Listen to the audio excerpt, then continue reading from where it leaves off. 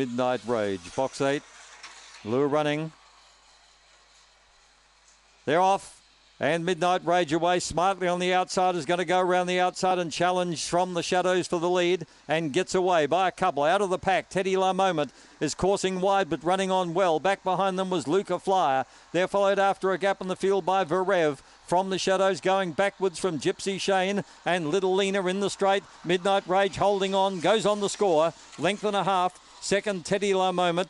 Third, maybe Luca Flyer just in front of Verev. There'll be very little between that pair. Then came from the shadows, Little Lena, and Gypsy Shane was last, 23-4, and the favourite wins. Number 8, Midnight Rage, worked its way to the front, out wide. It's a big, strong strider.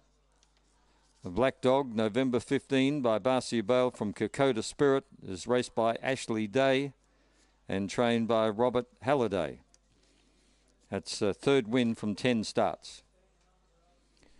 Second to number 6, Teddy La Moment. Went with him after a moderate start. Third was Luca Flyer. And fourth was Verev. 23-39. 2 by 4.